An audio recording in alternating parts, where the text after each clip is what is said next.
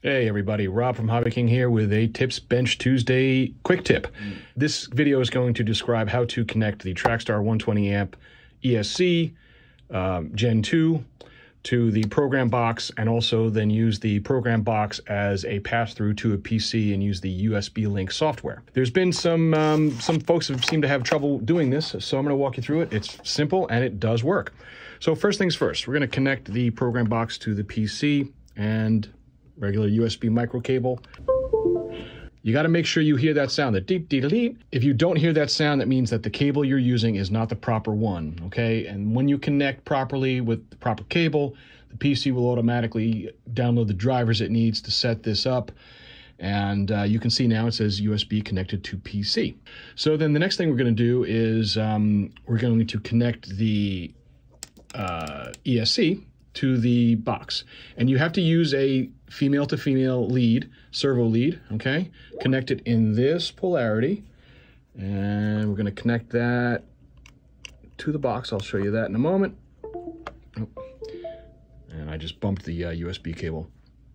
All right, so you connect it in that polarity, so there's the connection, okay? You do not use this main lead. That's not what this is for. And then we're going to connect power. The ESC needs to be powered. You cannot just use the USB power connection. You've got to power it. I'm using a Rapid 2S pack here. All right, so connected to PC, groovy.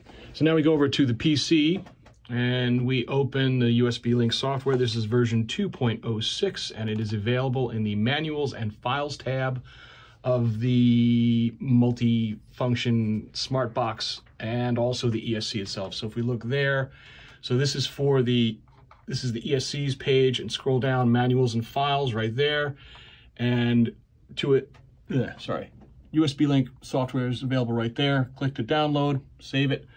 Okay, we're in the software, and now it says USB connected, which is good, but it says ESC disconnected, which is not good. We go to ESC default, reset all ESC data, yes, and now the ESC is connected. You can see, there you go.